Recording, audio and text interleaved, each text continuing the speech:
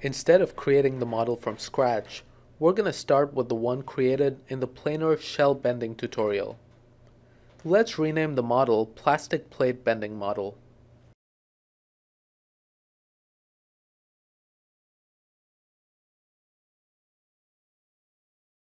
We will modify the material AISI 1005 steel, created as part of the original model. Let's rename it Steel, since we will only use a generic yield stress versus plastic strain curve for steel.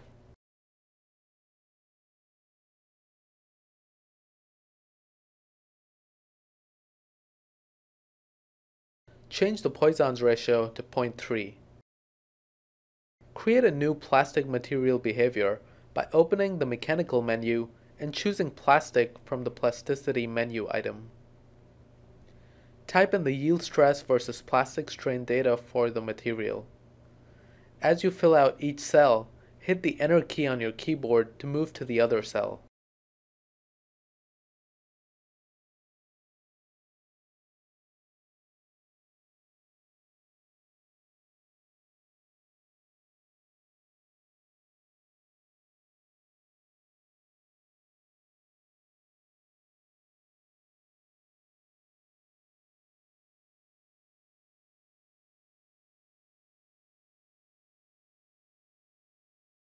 It's possible you have your yield stress versus plastic strain data in an external file, and typing it out into this table is tedious. There's another way of getting this data into the table. Clear the contents of the table by right-clicking in any cell and choosing Clear Table. I have the tabulated values in a text file with a tab separating the stress from the strain, and each stress-strain pair on a new line. Right-click in any of the cells and choose Read from File. Click the Select button and navigate to your file. Notice that below the file name, Abaqus tells you that the fields can be delimited by spaces, tabs, or commas. In our case, we have tabs separating our stresses from strains, and Abaqus will be able to identify the two separate columns thanks to the tab delimiter. We tell Abaqus to start reading values from our text file into the first row and first column of the table.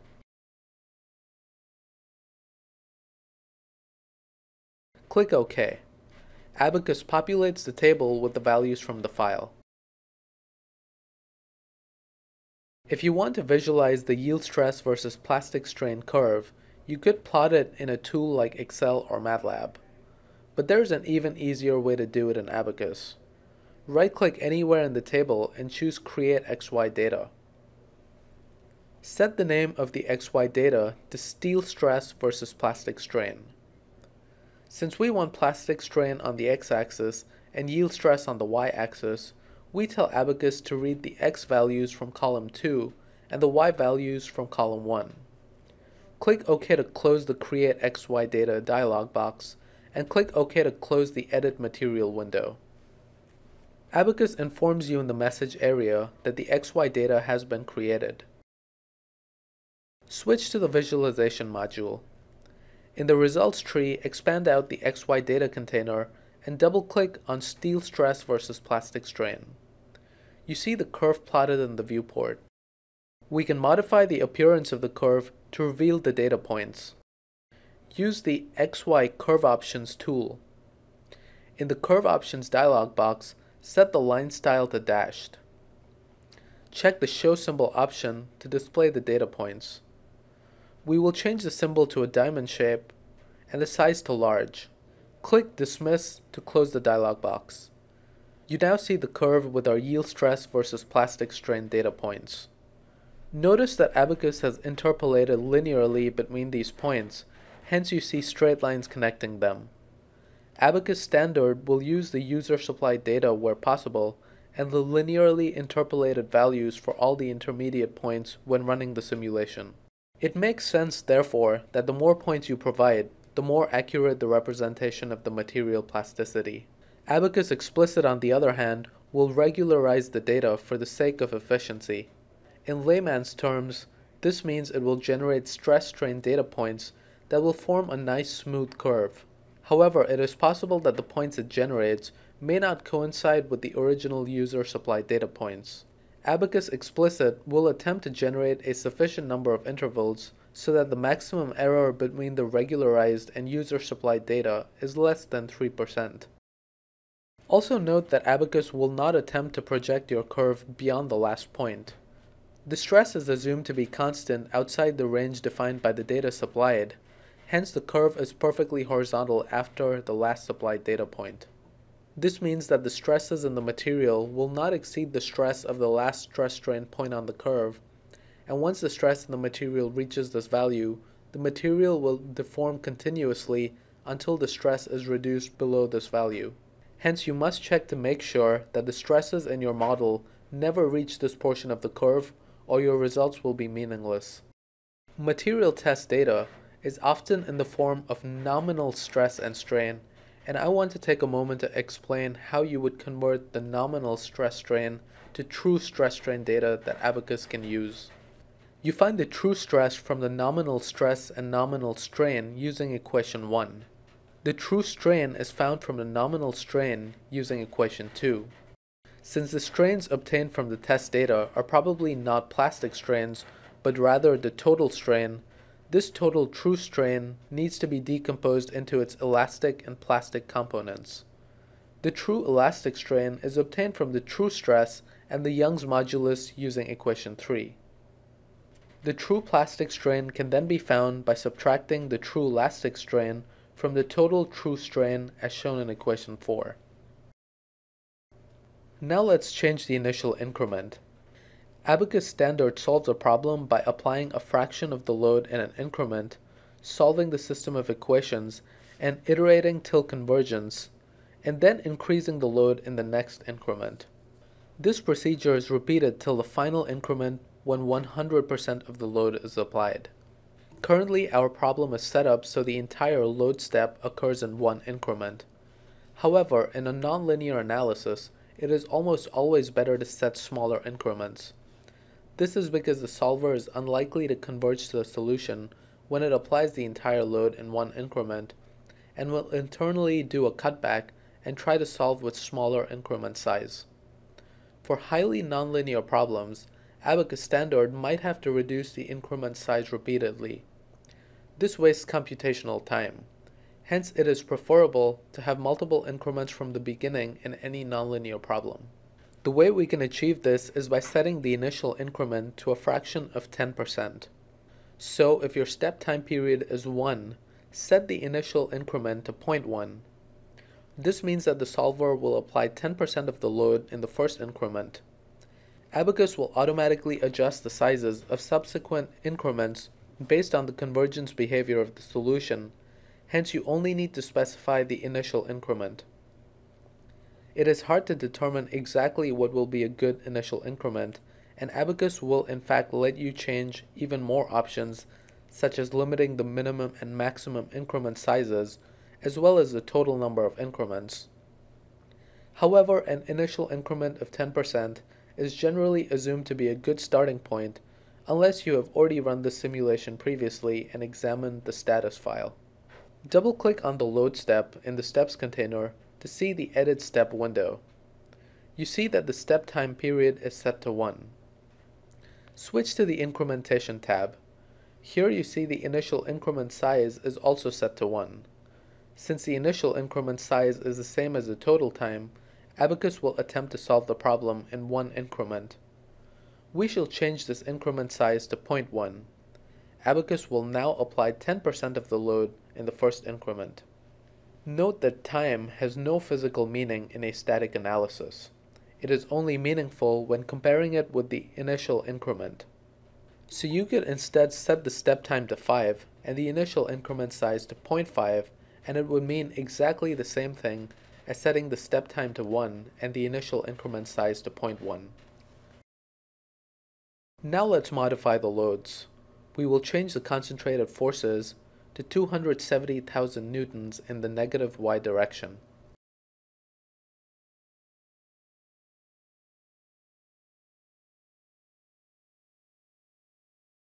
The model is now almost complete. We will create a new job for this analysis. If you already have an existing job, you can delete that. We shall call our new job Plate Job Plastic and set it to solve the plastic plate bending model.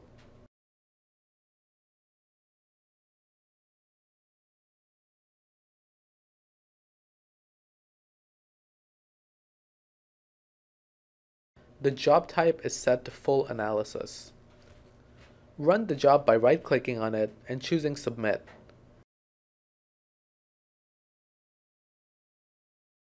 Abacus warns you that history outputs have not been requested.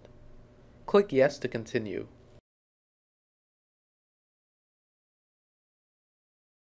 You see that the job has been aborted, and Abacus tells you about errors in the message area.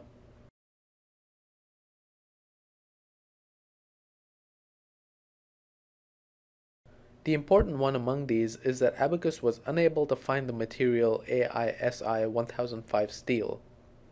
Since we modified this material and changed its name to just steel, it is apparent that some part of our model is still referring to the original material and has not been updated. It is likely the section property. Right-click on Plate Section in the Sections container and choose Edit. Abacus informs you that this section refers to the material AISI 1005 steel, which no longer exists. Since the new material steel is the only material in our model, it is now the only one displayed in the drop-down menu. Click OK. Let's try to run the job again.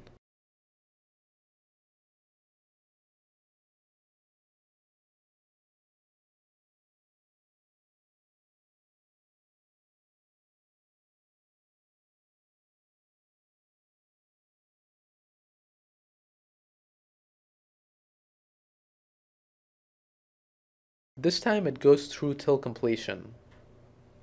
Let's view the results.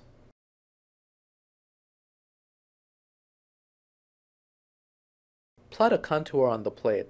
The Mises stress is displayed by default in the legend. The text of the legend appears quite small on my system, so I'm going to increase the font size to make it more readable. In the Viewport menu, click on Viewport Annotation Options. You get the Viewport Annotations Options dialog box. Switch to the Legend tab. Click on Set Font. We will leave the font set to Verdana and change the size to 14. Notice the legend is checked in the Apply To section. This means our change to the font size will apply to the legend only. We could in fact set the font of the title and state blocks from here too, but we'll do that from the Title Block tab instead. Switch to the Title Block tab and click Set Font. This time we will change the font of the title block and the state block.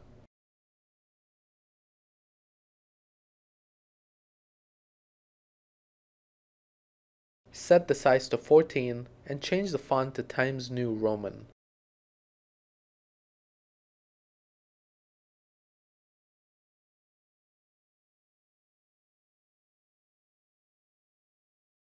Also check Italic. You see the changes to the font in the viewport.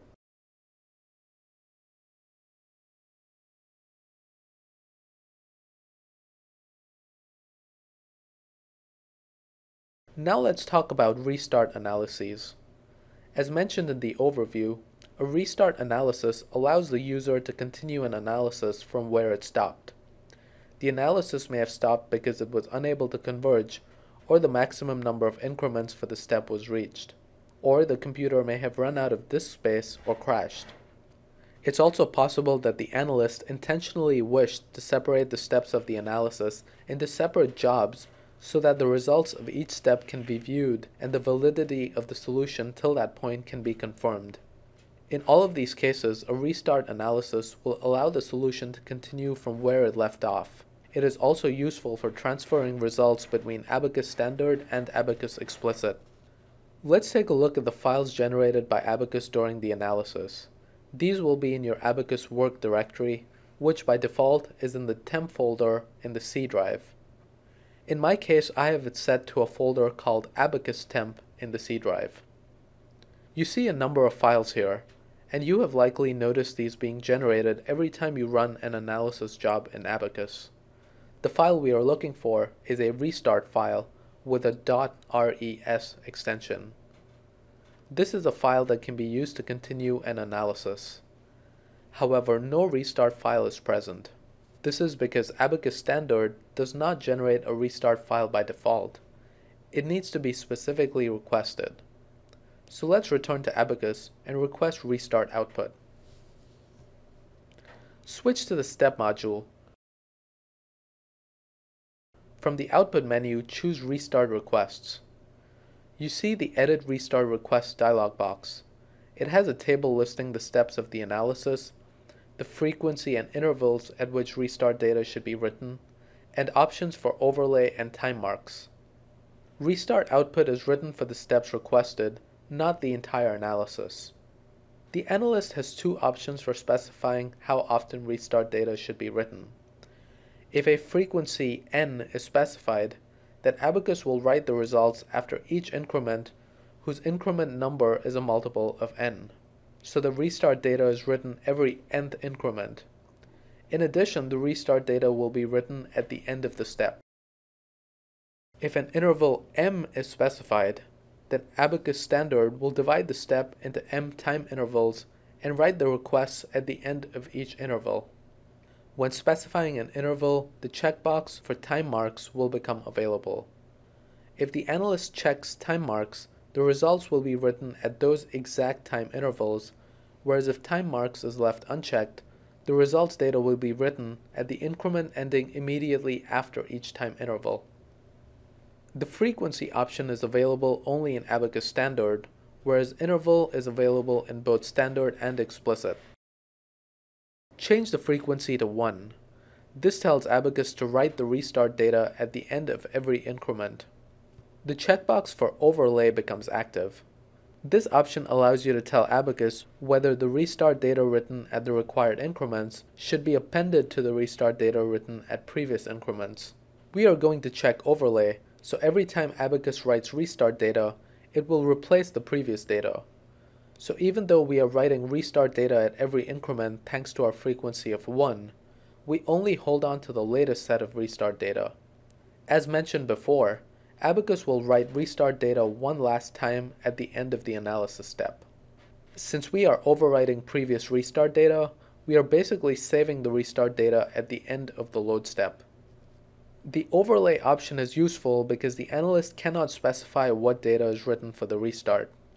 Abacus writes a complete set of data each time, so it is possible for your restart file to get quite large. Saving only the last set of data alleviates this issue. You might ask why we are writing the restart data at every interval anyway, if all we need is the one at the end of the step. The answer to that question is that quite often restart data is written so an analysis can be restarted after an error or crash terminates the simulation.